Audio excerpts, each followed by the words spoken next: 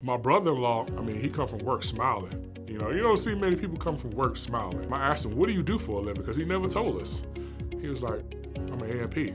I didn't know what the heck that was, A&P.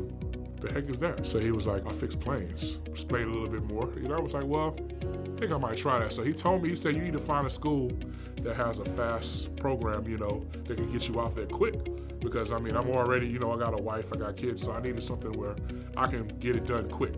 So I was like, well, I need something close, something convenient, and get it done. And they told me 14 months. I said, well, I could sacrifice 14 months.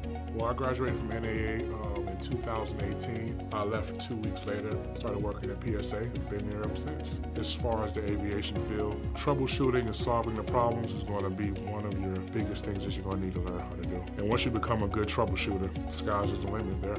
I would just say the whole career in itself and at PSA, it was kind of one of those life-changing things.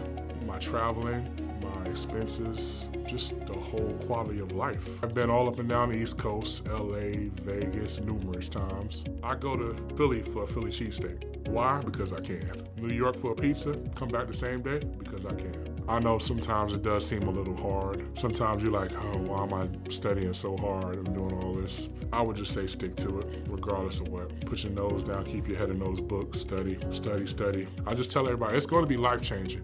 And definitely it's going to be that.